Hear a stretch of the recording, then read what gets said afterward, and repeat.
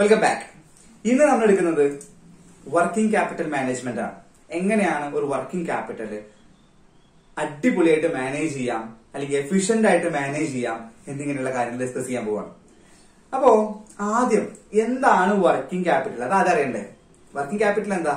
ഒരു company work ചെയ്ത് പോവാൻ വേണ്ടിയിട്ട് ആവശ്യമായിട്ടുള്ള ക്യാപിറ്റൽ. ഒരു കമ്പനി ഫാക്ടറി ഒക്കെ വാങ്ങിയിട്ടുണ്ട്, മെഷീനുകളൊക്കെ കൊണ്ടുവന്ന് വെച്ചിട്ടുണ്ട്, വർക്കേഴ്സിനൊക്കെ വെച്ചിട്ടുണ്ട്, ലോറികളുണ്ട് സാധനങ്ങൾ കൊണ്ടുപോകാൻ. ഇതൊന്നും ആയാല് കമ്പനി റൺ ചെയ്യൂല. കമ്പനി റൺ ചെയ്യണമെങ്കിൽ റോ മെറ്റീരിയൽ വാങ്ങണം, മെഷീനിൽ ലൂബ്രിക്കേറ്റ് ചെയ്യേണ്ടി വരും, കറണ്ട് ബില്ല് അടക്കേണ്ടി വരും, ഡെയിലി വേജസ് അടക്കേണ്ടി വരും, വാഹനം ഓടണമെങ്കിൽ പെട്രോൾ അടിക്കേണ്ടി വരും. അപ്പൊ ഇങ്ങനെ ചെറിയ ചെറിയ ഡേ ടു ഡേ ആക്ടിവിറ്റീസ് നമുക്ക് എന്താ ആവശ്യമുണ്ട്? ക്യാഷ് ആവശ്യമുണ്ട് അല്ലെ. ഇതിനാണ് വർക്കിംഗ് ക്യാപിറ്റൽ. അപ്പൊ ഈ ഒരു ക്യാഷ് എങ്ങനെ എഫിഷ്യന്റ് ആയിട്ട് ഉപയോഗിക്കാം, വർക്കിംഗ് ക്യാപിറ്റൽ എങ്ങനെ എഫിഷ്യന്റ് ആയിട്ട് മാനേജ് ചെയ്യാം എന്നുള്ളതാണ് നമ്മൾ പഠിക്കാൻ പോകുന്നത്. ഓക്കെ അല്ലെ. അപ്പോ ഷോർട്ട് ടേം ഫൈനാൻഷ്യൽ മാനേജ്മെന്റ്, അതാണ് ഈ ശരിക്കും വർക്കിംഗ് ക്യാപിറ്റൽ എന്ന് പറയുന്നത്. പക്ഷെ വർക്കിംഗ് ക്യാപിറ്റൽ നമുക്ക് അത് വായിച്ചിട്ട് എക്സ്പ്ലെയിൻ ചെയ്യാം. ഓക്കെ അല്ലെ. Working capital is A measure of company. It is used for carrying out companies day to day activities. ഒരു കമ്പനിയിലുള്ള ഡേ ടു ഡേ ആക്ടിവിറ്റീസിന് വേണ്ടിയിട്ട് ഉപയോഗിക്കുന്ന ഒരു ഫൈനാൻസ് ആണ് എന്ത്? ഫൈനാൻഷ്യൽ മാനേജ്മെന്റ് ആണ് വർക്കിംഗ് ക്യാപിറ്റൽ എന്ന് പറയുന്നത്. ഓക്കെ അല്ലെ. അപ്പോ working capital is the excess of current asset over current liability. എന്താ അങ്ങനെ പറയാൻ കാരണം? എന്താ working ക്യാപിറ്റലിന്റെ equation? Working capital is equal to current asset minus current liability. കമ്പനിയുടെ കയ്യില് ബാലൻസ് ഷീറ്റിൽ നമുക്കറിയാം 4 സെക്ഷനുകൾ ഉണ്ട് അല്ലെ. Current asset, current liability, non current asset, non current liability അല്ലെ. അപ്പോ കറന്റ് അസറ്റ് ഒരിക്കലും നോൺ കറന്റ് അസറ്റ് അല്ലെങ്കിൽ നമ്മുടെ ഫിക്സഡ് അസറ്റ് ഉപയോഗിച്ചുകൊണ്ട് നമുക്ക് എന്ത് ചെയ്യാൻ കഴിയില്ല? ഡേ ടു ഡേ ആക്ടിവിറ്റീസിന് ഉപയോഗിക്കാൻ കഴിയില്ല. അപ്പൊ കറന്റ് അസറ്റ് എന്തൊക്കെ ഉണ്ടാവും? കറന്റ് അസറ്റിൽ നമുക്കറിയാം cash, ബാങ്കിലുള്ള cash, marketable securities, inventories, accounts receivables, ഇതൊക്കെയാണ് കറന്റ് അസറ്റ് എന്ന് പറയുന്നത്. അപ്പൊ ഈ കറന്റ് അസറ്റില് നമുക്ക് അതിലെന്ത് ബാധ്യതകളും ഉണ്ടാവും. അതാണ് കറന്റ് ലയബിലിറ്റീസ്. അപ്പൊ ഈ കറന്റ് അസറ്റ് നമ്മുടെ കയ്യിൽ ഒരു 1 ലക്ഷം ഉണ്ടെന്ന് വിചാരിക്കും. അതേ സ്ഥാനത്ത് കറന്റ് ലയബിലിറ്റീസ് ഇത് ഉപയോഗിച്ചുകൊണ്ടുള്ള ബാധ്യതകളും ഒരു 90,000 ഉണ്ടെന്ന് വിചാരിക്കും. അപ്പൊ 1,90,000. അപ്പൊ 1,00,000 ഈ 90,000 എടുത്ത് കളഞ്ഞാൽ ബാക്കി നമ്മുടെ കയ്യിലുള്ള ക്യാഷ് 10,000. ഇത് വേറെ ബാധ്യതകളൊന്നുമില്ല. അപ്പൊ ഈ 10,000 ആണ് നമ്മൾ എന്തിനു വേണ്ടി ഉപയോഗിക്കുന്നത്? എക്സ്ട്രാ ഉള്ള 10,000 ആണ് ഡേ ടു ഡേ ആക്ടിവിറ്റീസിന് വേണ്ടി ഉപയോഗിക്കുന്നത്. അതുകൊണ്ടാണ് എക്സ്ട്രാ അവിടെ വന്നത്. മനസ്സിലായല്ലോ. ഇനി ഒന്ന് ആലോചിച്ച് നോക്കിയേ. ഇതാണ് ഇപ്പൊ നമ്മുടെ താഴെ നമ്മുടെ കാണുന്ന ഈ കറന്റ് അസറ്റും കറന്റ് ലയബിലിറ്റിയും ഒരേ ലെവലിലാണ് നിൽക്കുന്നത്. എന്ന് വെച്ച് കഴിഞ്ഞാല് 1,00,000 കറന്റ് അസറ്റും 1,00,000 കറന്റ് ലയബിലിറ്റി ഉണ്ടെങ്കിൽ അവിടെ വർക്കിംഗ് ക്യാപിറ്റൽ 0 ആയിരിക്കും. കാരണം എത്രയാണ് നമ്മുടെ കയ്യിലുള്ള ക്യാഷ്, ഈ ക്യാഷ് എന്തിനു വേണ്ടിയിട്ട് ഉപയോഗിക്കണം? കറന്റ് ലയബിലിറ്റീസ്, ഒബ്ലിഗേഷൻസ് അതിന് വേണ്ടിയിട്ട് ഉപയോഗിക്കാൻ പോയാൽ നമ്മുടെ കയ്യിൽ 5 പൈസ വർക്കിംഗ് ക്യാപിറ്റൽ ഉണ്ടാവില്ല. അപ്പോ അവിടെ എന്ത് മാറ്റം വരണം? കറന്റ് അസറ്റ് ഒരു ലേശം കൂടി കൂടണം. കറന്റ് ലയബിലിറ്റി നമുക്ക് അഡ്ജസ്റ്റ് ചെയ്യാൻ കഴിയൂല അല്ലെ. അപ്പൊ അവിടെ കറന്റ് അസറ്റ് ഒരു ലേശം കൂടി കൂടണമെങ്കിൽ ഫണ്ട് എവിടുന്ന് വരേണ്ടി വരും? ഒരു ബാലൻസ് ഷീറ്റിൽ അസറ്റും ലയബിലിറ്റി ഉണ്ട് അല്ലെ. എന്താണ് ബാലൻസ് ഷീറ്റിൽ അസറ്റും ലയബിലിറ്റിയും? നമ്മുടെ കയ്യിലുള്ള എല്ലാ അസറ്റുകളും എവിടുന്ന് വന്നതാണ് എന്നുള്ള സോഴ്സുകളാണ് ഈ ലയബിലിറ്റി സൈഡിൽ ഉള്ളത്.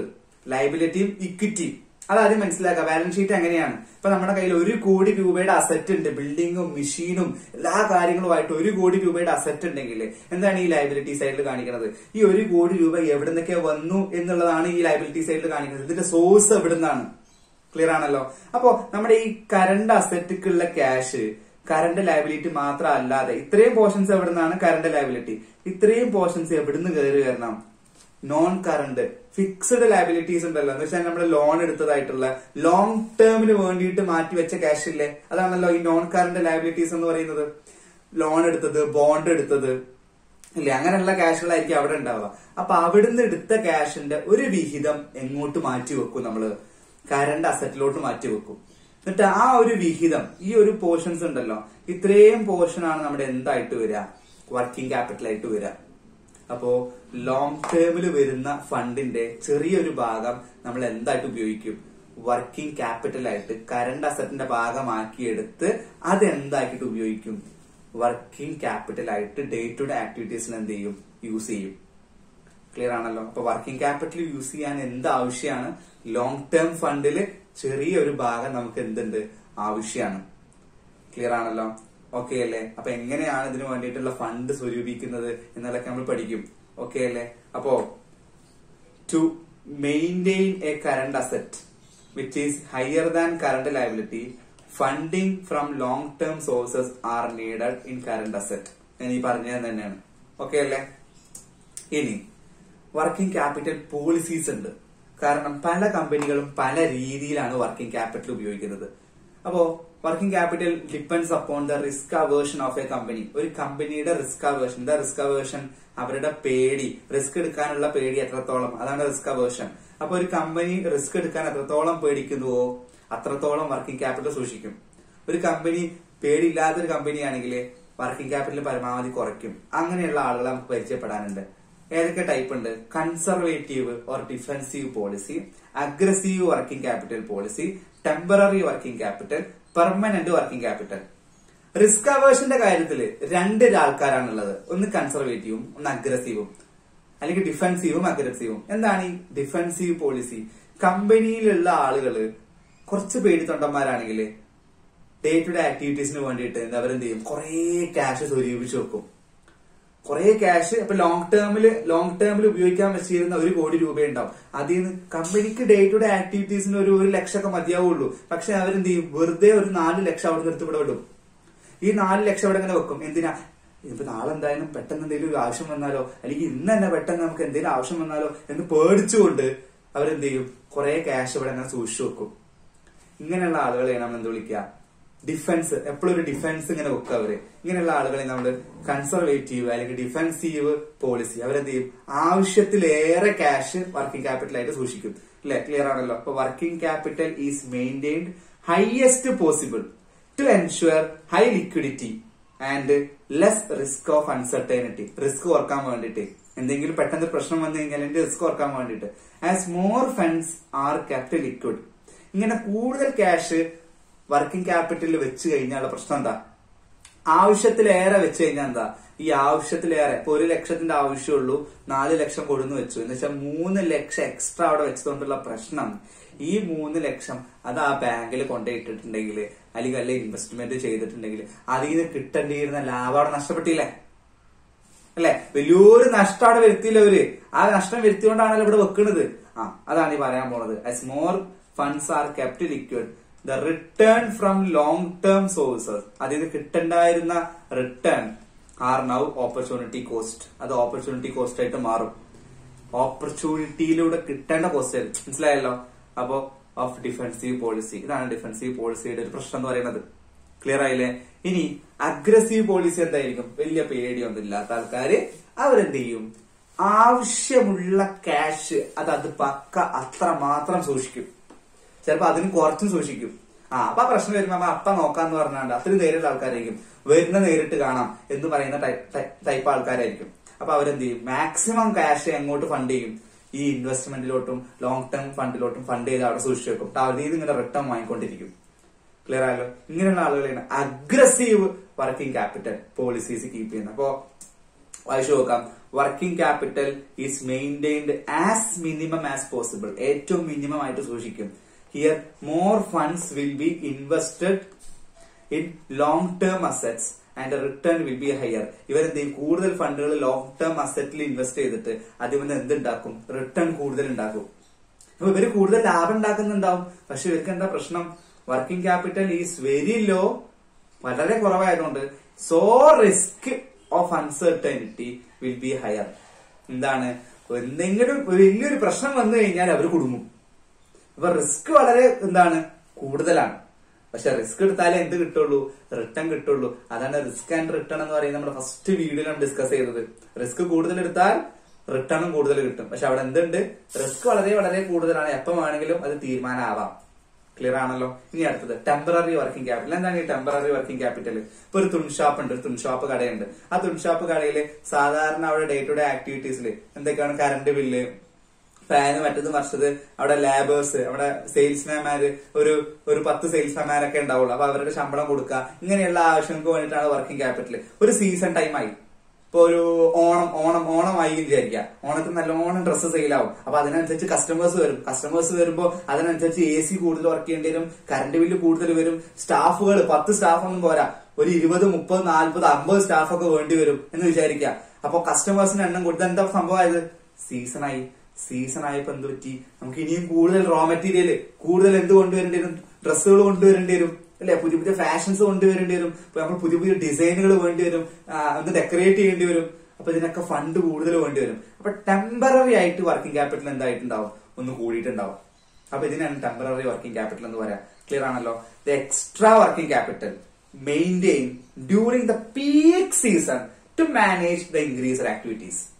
കൂടിയ ആക്ടിവിറ്റീസിന് വേണ്ടിയിട്ട് നമ്മൾ മാനേജ് ചെയ്യുന്ന പീക്ക് സീസണിൽ നമ്മൾ extra working capital ഉപയോഗിക്കുന്നതിനാണ് temporary working capital എന്ന് പറയുന്നത്. ക്ലിയർ ആണല്ലോ? ഇനി അടുത്ത് പെർമനന്റ് വർക്കിംഗ് ക്യാപിറ്റൽ എന്ത് ചെയ്യണം? നമ്മൾ സാധാരണ നമ്മൾ പെർമനന്റ് ആയിട്ട് നമുക്കൊരു എല്ലാ പ്രാവശ്യവും നമുക്കൊരു വർക്കിംഗ് ക്യാപിറ്റൽ ആവശ്യമുണ്ടാവും. മിനിമം ഇത്ര കറണ്ട് ബില്ല് വരാറുണ്ട്, മിനിമം ഇത്ര സ്റ്റാഫ് ഉണ്ടാകാറുണ്ട്, ഇവർക്ക് മിനിമം ഇത്ര ക്യാഷ് കൊടുക്കാനുണ്ട്, മിനിമം ഇത്ര, ആ ഒരു മിനിമം ഉണ്ടല്ലോ, അത് നമ്മൾ എപ്പോഴും എന്ത് ചെയ്യേണ്ടി വരും? കീപ്പ് ചെയ്യേണ്ടി വരും കമ്പനിയിൽ.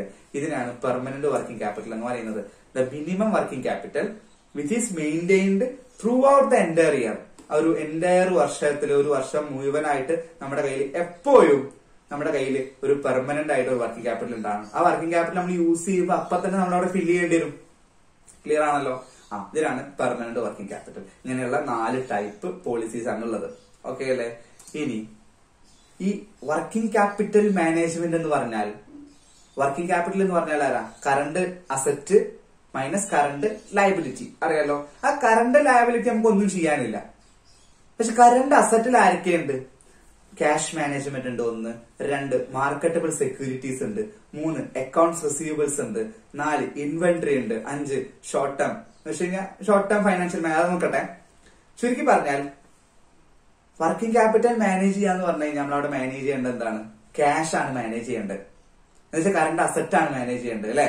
അപ്പോ മാർക്കറ്റബിൾ സെക്യൂരിറ്റീസ് മാനേജ് ചെയ്യണം, അതേപോലെ അക്കൗണ്ട്സ് റിസീവബിൾസ് മാനേജ് ചെയ്യണം, ഇൻവെന്ററി മാനേജ് ചെയ്യണം. നമ്മുടെ കയ്യിൽ എപ്പോഴും ഇങ്ങനെ ക്യാഷ് വേണം അല്ലെ? അതാണ് വർക്കിംഗ് ക്യാപിറ്റൽ മാനേജ്മെന്റ്. ക്യാഷ് നമ്മുടെ കയ്യിൽ വേണം. എക്സസ് ആയിട്ടുള്ള ക്യാഷ് നമ്മൾ എന്ത് ചെയ്യണം? കൂടുതലുള്ള ക്യാഷ് നമ്മൾ ഇൻവെസ്റ്റ് ചെയ്യണം. അപ്പൊ അവിടെ ക്യാഷ് മാനേജ് ചെയ്യാൻ അറിയണം. അതുപോലെ മാർക്കറ്റബിൾ സെക്യൂരിറ്റീസ് നമ്മൾ കൊണ്ടുപോയി ഇൻവെസ്റ്റ് ചെയ്യണ്ടേ? നമ്മുടെ കയ്യിലുള്ള എക്സസ് ആയിട്ടുള്ള ക്യാഷ് എന്ത് ചെയ്യേണ്ടി വരും? ഇൻവെസ്റ്റ് ചെയ്യേണ്ടി വരും. അപ്പൊ ഇൻവെസ്റ്റ് ചെയ്ത പൈസ, കയ്യിൽ ക്യാഷ് തീരുമ്പോ ഇൻവെസ്റ്റ് ചെയ്ത ക്യാഷ് തിരിച്ചെടുക്കേണ്ടി വരും. അതാണ് മാർക്കറ്റബിൾ സെക്യൂരിറ്റീസ് മാനേജ്മെന്റിൽ പഠിക്കാനുള്ളത്. അടുത്തത് അക്കൗണ്ട്സ് റിസീവേഴ്സ്. നമ്മുടെ കയ്യിൽ ക്യാഷ് തീർന്നു, കിട്ടാനുള്ള ക്യാഷാണ്. നമ്മൾ സാധനം സെയിൽ ചെയ്തിട്ട് കിട്ടാനുള്ള ക്യാഷ്, അത് എത്രയും പെട്ടെന്ന് നമ്മൾ എന്ത് ചെയ്യേണ്ടി വരും? തിരിച്ചു വാങ്ങണം. മനസ്സിലായല്ലോ? അപ്പൊ അതിന്റെ സ്പീഡ് കൂട്ടലും സ്പീഡ് കുറക്കലും, അതാണ് accounts receivers management. Inventory management, കയ്യിലുള്ള സ്റ്റോക്ക് എത്രയും പെട്ടെന്ന് നമ്മൾ സെയിൽ ചെയ്യണം. എത്രയും ഫാസ്റ്റ് ആക്കുന്നു അത്രയും നമുക്ക് ക്യാഷ് കിട്ടും. അപ്പൊ അതും നമ്മൾ അവിടെ മാനേജ് ചെയ്യണം. അതുപോലെ അക്കൗണ്ട്സ് പേയബിൾ മാനേജ്മെന്റും ഉണ്ട്. കൊടുക്കേണ്ട ക്യാഷ് എത്രയും പെട്ടെന്ന് കൊടുക്കേണ്ടി വരും. അല്ലെങ്കിൽ കൊടുക്കണ്ട, ഇപ്പൊ എന്റെ കയ്യിൽ കുറച്ച് ഷോർട്ടാണ്, നമുക്ക് ചവിട്ടി പിടിക്കണം, ഇന്ന് കൊടുക്കണ്ട, നമുക്കൊരു 5 ദിവസം കഴിഞ്ഞിട്ട് കൊടുക്കാം. അപ്പൊ ഇങ്ങനെയുള്ള മാനേജ്മെന്റ് അവിടെ പഠിക്കാനുണ്ട്. അപ്പൊ ഇത്രയും മാനേജ്മെന്റ് നമ്മൾ ചെയ്താലേ വർക്കിംഗ് ക്യാപിറ്റൽ എന്താവുള്ളൂ? മാനേജ് ആവുള്ളൂ. ക്ലിയർ ആണല്ലോ? അപ്പൊ ഇന്ന് വരും ക്ലാസ്സുകളിൽ നമ്മൾ എന്ത് ചെയ്യും? നമ്മൾ ഈ cash management, inventory management, marketable securities management, accounts receivables management, ഇങ്ങനെയുള്ള മാനേജ്മെന്റുകളൊക്കെ നമ്മൾ എന്ത് ചെയ്യും? ഡിസ്കസ് ചെയ്യും. ഇതിലൂടെ നമ്മൾ എന്താണ് മാനേജ് ചെയ്യുക? സത്യത്തിൽ ഇതിലൂടെ നമ്മൾ മാനേജ് ചെയ്യുന്നത് എന്തായിരിക്കും? വർക്കിംഗ് ക്യാപിറ്റൽ ആയിരിക്കും. ഓക്കെ അല്ലേ? അപ്പൊ ഇതിന്റെ നോട്ട് ഞാൻ ഡിസ്ക്രിപ്ഷൻ ബോക്സിൽ ഇടാം. എല്ലാവരും നന്നായിട്ട് പ്രാക്ടീസ് ചെയ്യുക, ക്വസ്റ്റ്യൻസ് പ്രാക്ടീസ് ചെയ്യുക, ടെക്സ്റ്റ് ബുക്ക് വായിക്കുക. എന്റെ വീഡിയോസ് മാത്രം റിലയബിൾ ചെയ്ത് നിൽക്കരുത്. ടെക്സ്റ്റ് ബുക്ക് നന്നായിട്ട് എന്ത് ചെയ്യുക?